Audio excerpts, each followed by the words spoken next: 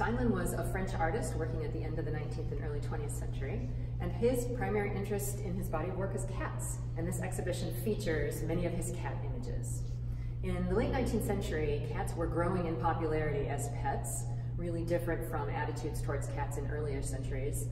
And Steinlen also seems to have had several cats of his own, and his house was nicknamed Cat's Corner because so many cats gathered there.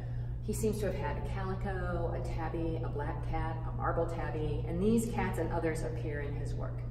So come to the MSV this Friday and Sunday and hear a gallery talk about Steinlen's cats.